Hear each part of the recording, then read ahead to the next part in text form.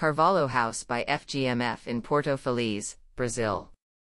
The Carvalho House is based on a very objective investigation of the organization of the program of a weekend house, on a large flat plot facing a lake. Given such a special condition, the majority of spaces are composed of large glass panels, as in classical modernist houses, connecting the internal and external spaces. The design concept is very synthetic: two parallel exposed concrete slabs, one on the floor and one on the roof, enclose the glass environments. In addition, some volumes are treated in a more opaque way, given their internal program, and are carefully inserted between the two slabs, with an angular relationship to the Cartesian system of the general house plan, and are covered with oxidized copper strips.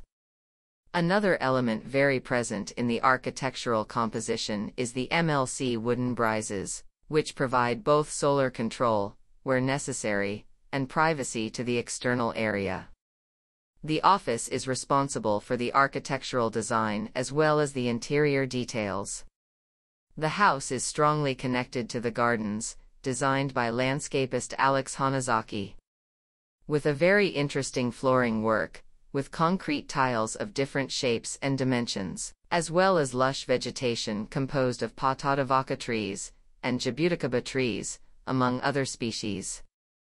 The residence also has an infinity pool, facing the lake, and a small annex pavilion, which houses a gym and sauna, completely glass enclosed and connected to the pool. The choice of furniture mixes contemporary with classic design, such as the Fardo's armchair by Pot, Zalzapin pieces, and others signed by FGMF, such as the special version of the Palatiro table. It is a pure vacation house, where the entire architecture converges for the enjoyment and relaxation of the users.